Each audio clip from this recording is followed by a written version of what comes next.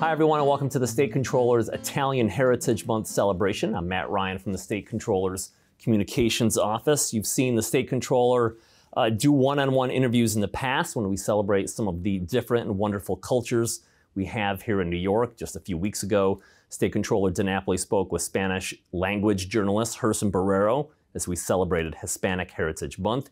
You can still watch that interview on the State Comptroller's YouTube channel and his Facebook page. I highly recommend you do so.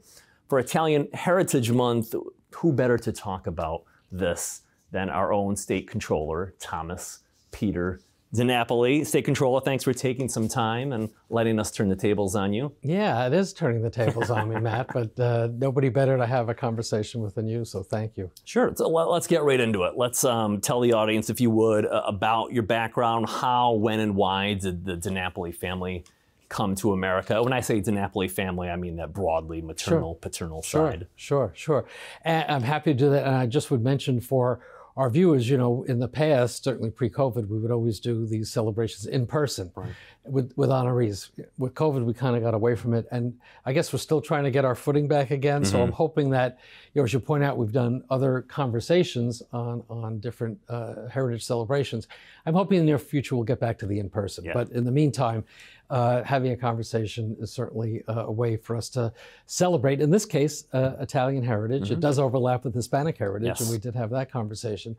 So for me, my roots trace back to southern Italy on both sides of my family. My mother's parents were both born in a little town called Sturno, which is outside of the city of Avellino. So it's east of Naples in the Campania region. And it's interesting that that little town or commune, as they call it there, is sister cities with Glen Cove on Long Island, which is not far from where I grew up. So that's how we ended up on Long Island, because, you know, the people tended to follow where... Really? Yeah, where other family, paisanos, where they settled. My family settled in Roslyn, which is near Glen Cove. On my father's side, his father was born in a little town called Paduli, not Padula or Padua. People confuse it with Paduli. It's a little town outside of the city of Benevento, also in the Campania region. And my grandmother actually was born here. Actually, she was born down south. Her parents were from Italy, though. Her father, who died when my grandmother was very young, so we're not really sure exactly where, but he was from Calabria, which is also southern Italy. And her mother was, I believe, from Salerno, as best as we could figure, so also around Naples. So 3 of the 4 grandparents were immigrants, and the grandparents ended up in Brooklyn in various ways, married in Brooklyn, but moved out to Long Island to raise their families, hence how I was born and raised in Nassau County. So take us inside the DiNapoli household growing up with an extended family nearby. We actually have a picture of you as a young boy eating a loaf of bread, just about as big as you were at the time. What was that like growing up with this extended Italian family? Well, it was great. And look, the Italians are not the only group that value family or extended family, certainly. But it is an important part of, you know, of the Italian-American heritage. And it was wonderful for me to have, you know, all of my, well, 3 of my 4 grandparents. My grandfather, who I'm named for, actually passed away when my father was a young boy. So that was the one grandparent I never got to know. But the other 3 grandparents were like a mile away from where I lived. Aunts, uncles, great aunts, uncles, lots of cousins, everybody in a small area. My great-grandmother, I did have the chance to know one great-grandmother. She would never leave Brooklyn. So on the holidays, they would bring great-grandma out to everybody on Long Island. So to have that proximity, you could really build, you know, strong bonds, strong relationships. And you really value the elders in the family, because they were the ones who had, you know, the family history and the family knowledge. The one regret I have, though, about growing up is that, you know, growing up in, you know, the late 50s, early 60s, my grandparents, especially my mother's parents, you know, spoke a lot of Italian, not exclusively, but, and my great-grandmother on my father's side didn't speak any English. So we were not encouraged to learn the language, you know, because we were Americans now. You know, so you're American, you don't have to learn Italian. Interesting, but I think that we lost something by that. I certainly lost the full opportunity to communicate, with that older generation. So I missed out, I'm sure, on some of the stories and some of the knowledge. And I do think, as I've gotten older and appreciate how every ethnic group tries to retain what's special about their heritage. Language is very much the gateway to culture. And I think it's a loss for many of my generation of Italian Americans that the language wasn't encouraged. So, I do respect the newer waves of immigrants that have come in that work hard to retain language. And the Italian language is a beautiful one. I wish I had the opportunity to learn it. Of course, when I went to school, they gave me French. So, not that I was very good at learning French, but so I think we lost something. But hey, the importance of family, the importance of family celebrations, and much of that involves food. Again, we're not the only ones that have wonderful food, but I think if you ask most Americans what their favorite cuisine is, I think Italian would rank pretty high.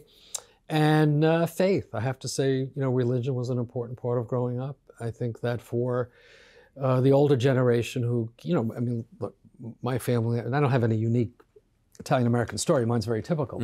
The grandparents had nothing over there, very, very poor, no real education, and came here for opportunity. And not so much because they wanted to leave home, but they really felt that they had to.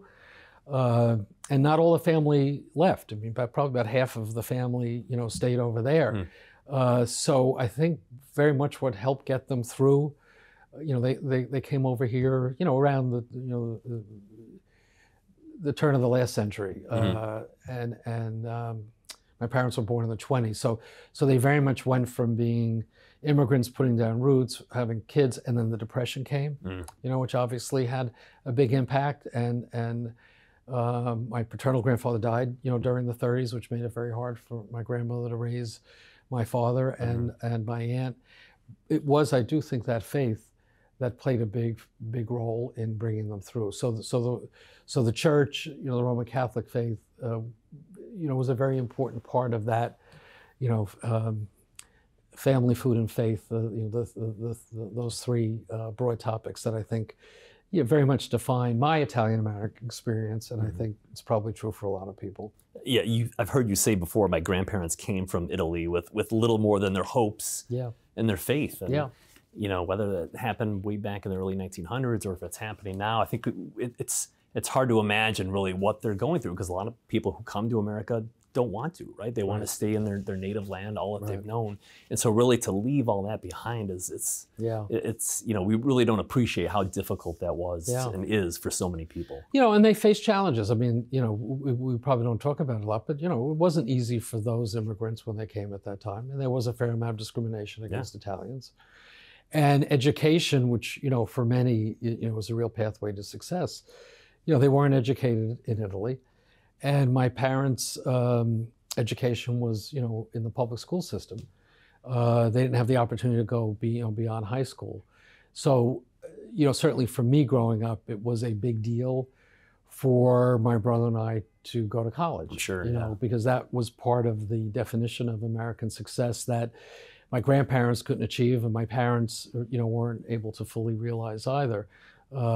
So I appreciate that sense of we want to be part of the success, of the American story, and I think that's very much true for the Italian American community today. I think the community feels that we've contributed a lot. We've been here for a long time, and want those contributions not to be minimized. And I think that's why some of the issues that we see out there, which continue as far as stereotyping, negative image in the media, be it kind of, sometimes it's a buffoonery kind of depiction. We've seen it in the movies, right? Yeah, organized crime. Right, Governor Mario Cuomo used to talk about how he despised the term mafia. Yes.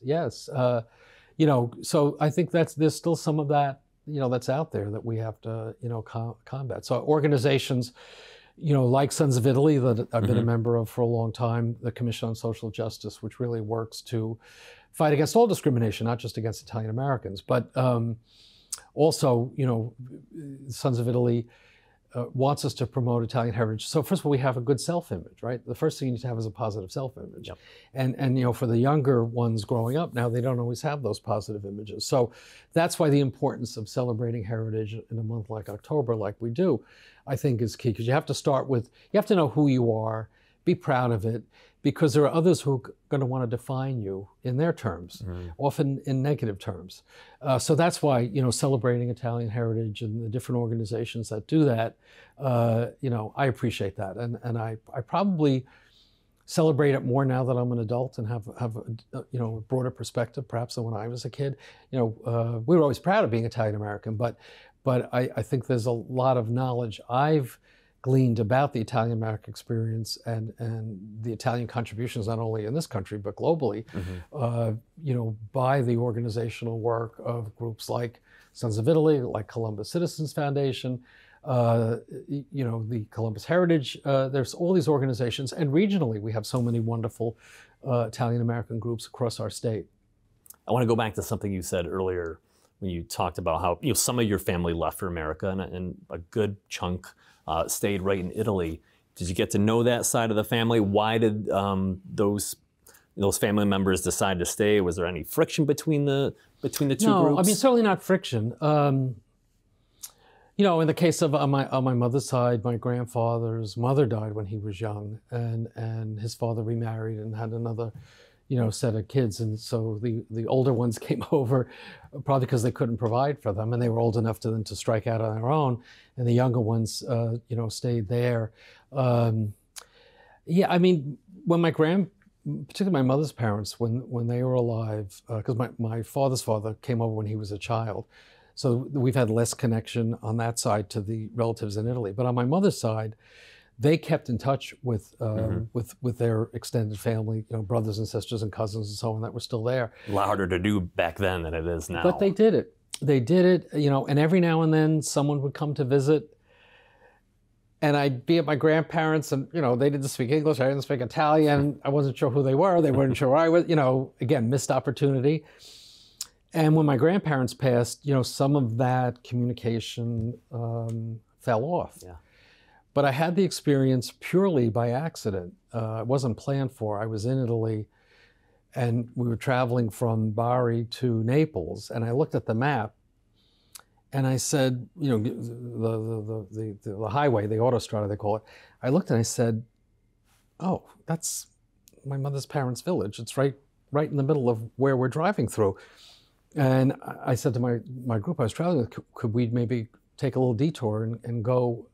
And they said sure. And one of my friends spoke fluent Italian, so he called ahead to the village hall, the city hall. It's a small little town in the mountains of Avellino, and I remembered some names. I remembered two cousins' name, and one of my grandfather's brothers was a priest. You know, and I wasn't sure if they were still around or anything. So gave those names. So we pulled into the town literally the next day, and there was this rather large crowd that welcomed me. And not only did they have the cousins who I remembered the names of, and the priest was still alive. He was retired. He was well into his 80s. He was actually a half brother of my grandfather. He lived nearby. They got a cab and they brought him into town. And I had the experience of, I got out of the car and you see people that you've never met before. And you look at that and you know that you're related. You see the faces. Blood. You see the faces. I mean, I saw, you know, the faces of my grandparents. And I mean, it's, you know, Don Luigi, the priest, he was smaller stature than my grandfather, but he had my grandfather's face. And, you know, it was an incredible experience. And one of the cousins spoke very fluent English, so that made it. And then, of course, because a lot of the family, both grandparents came from this little town, I've met all these other cousins I never knew even existed, you know, at all. And everybody, I mean, couldn't have been nicer. The challenge was everybody wanted me to stop by their home, you know.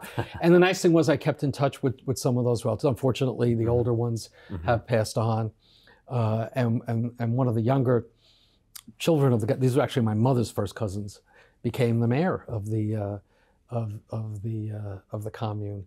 So a mayor, a state controller. Well, it turns out we had some political blood. But the other interesting thing was, again, because it was related to a lot of these people, they weren't all in the same political party. They didn't all necessarily get along, so it was very funny trying to navigate, relationships of people I met for the first time.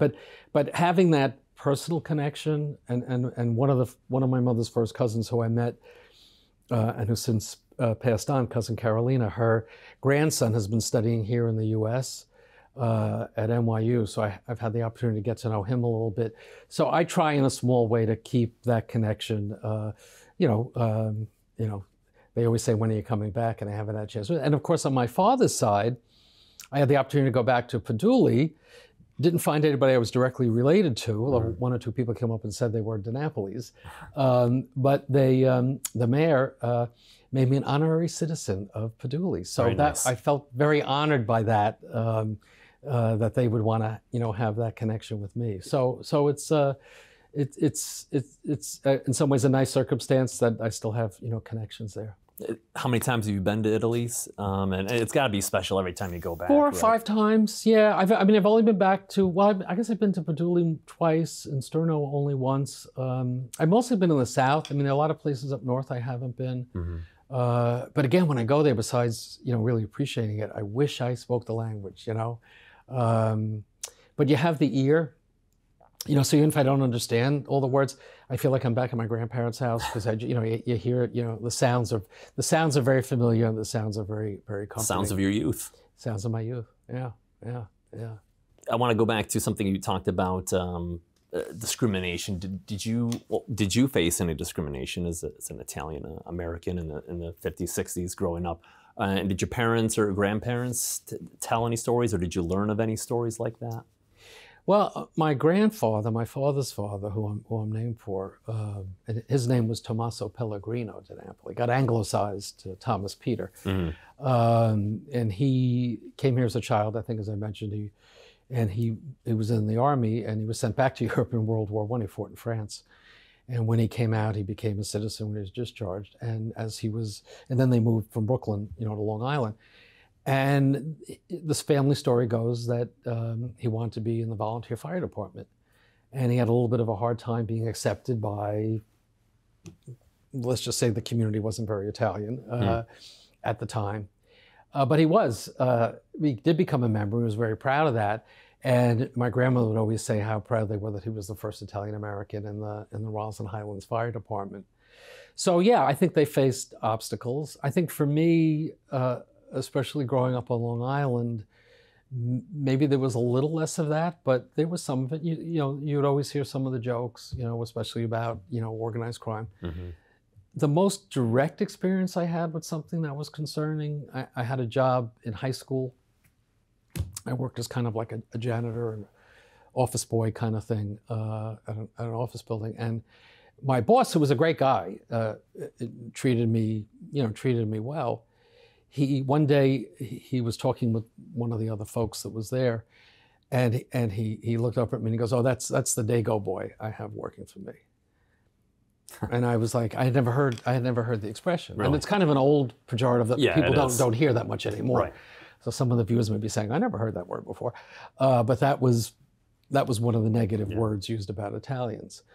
And I went home and I said to my dad, I said, the boss called me, that Dago boy. What does that mean?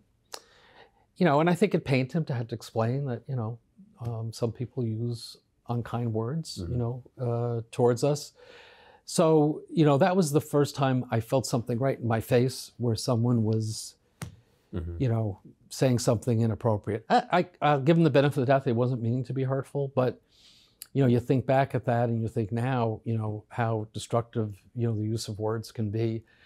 So yeah, I had some of that. Yeah.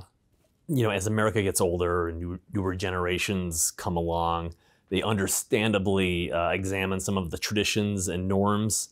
One thing in particular that has faced kind of a re-examining of his legacy is Christopher Columbus, as you well know, a major source of pride for Italian Americans over the years. As one yourself, how have you come to understand the issue?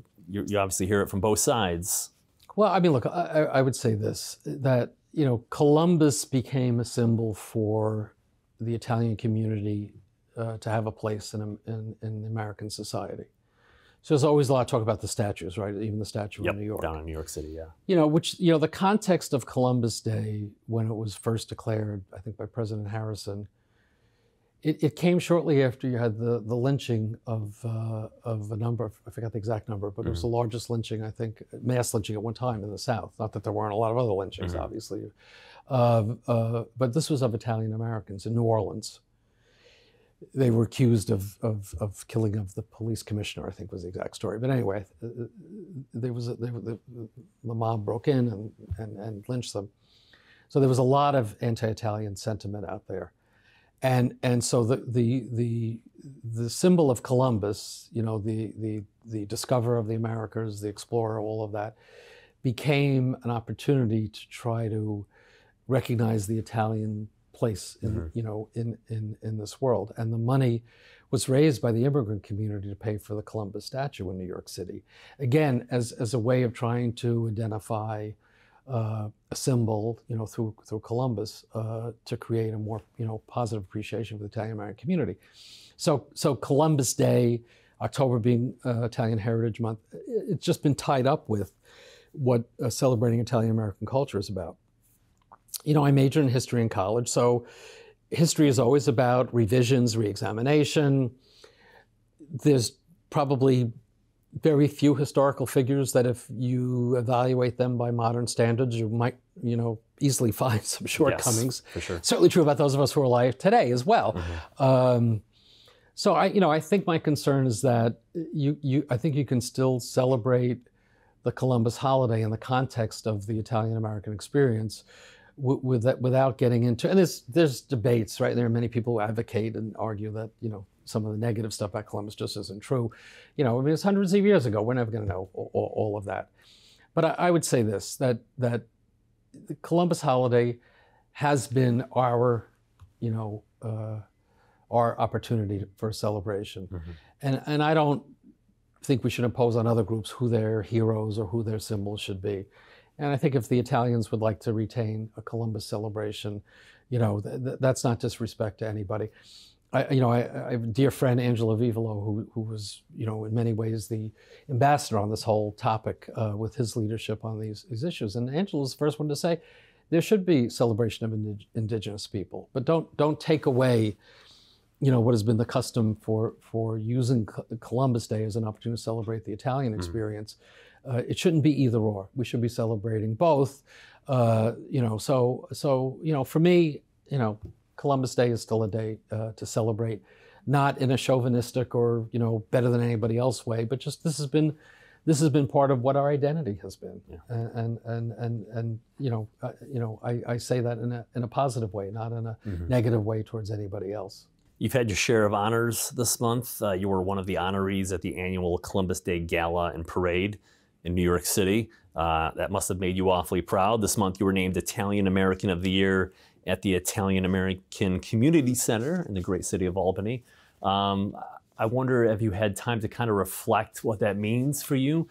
Your parents are gone, your grandparents are gone. It's got to bring you a great source of pride. Yeah.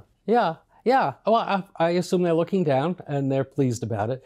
The Columbus Citizen Foundation does remarkable work, and the gala raises money for scholarships. Again, getting back to my experience and my parents wanting us to have a college education, the Columbus Citizen Foundation puts a priority on raising money to help the next generation of Italian Americans achieve their goals through college education. So being one of the honorees there, was really a great honor. And then the chance to be in the parade, not just marching along, but I got to ride in a car this time, which made it a little easier and a lot of fun. And, certainly since I spend so much time here in the capital region, we're having this talk here in the Albany office, to have one of the premier Italian American groups, the Italian American Community Center here in Albany, to want to recognize me. I mean, it's a nice honor. I'd like to think that the fact that I'm the first Italian American state controller and one of the statewide elected officials, that's a source of pride for the community. And it's why I always say I try very hard every day to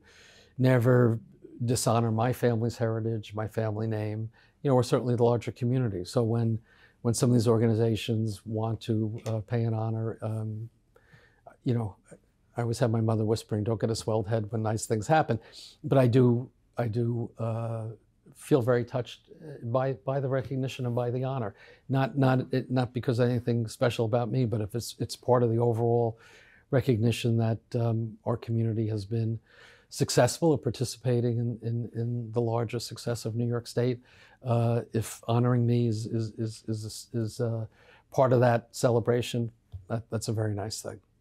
You have often said that your parents held their Italian culture and heritage dear, but they were proud to become a part of the American experience. And I suppose that kind of sums up your feelings as well. Yeah, I mean, I think the best way they would always express is, we're Americans of Italian descent, and my dad was a World War II veteran. I mentioned my grandfather's a World War I veteran. I mean, the legacy is fighting for this country, believing strongly in this country. And both of my parents, celebrated 4th of July, Memorial Day, all those other holidays as much as any other. But there was always a great deal of respect for where we came from.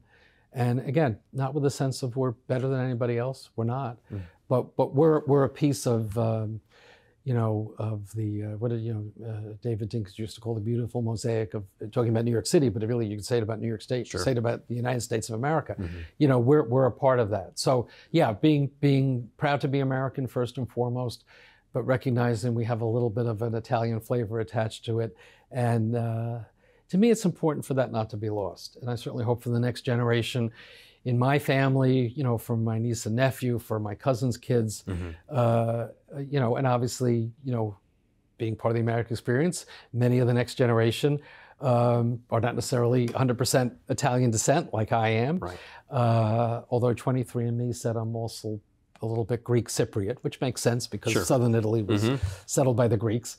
So especially as in this country, there's a lot of intermarriage between different groups. I think it's important for all of what goes into you is celebrated. Yeah. So that's why I really do appreciate what the Columbus Citizens Foundation, Sons of Italy, all the regional Italian American groups and the national ones do to make sure that our story doesn't get lost as our nation's history progresses. We've been an important part of the past. We want to be an important part of the future as well. That sums it up very nicely. State Comptroller DiNapoli, thanks for sharing your story with us. Thank you, Matt.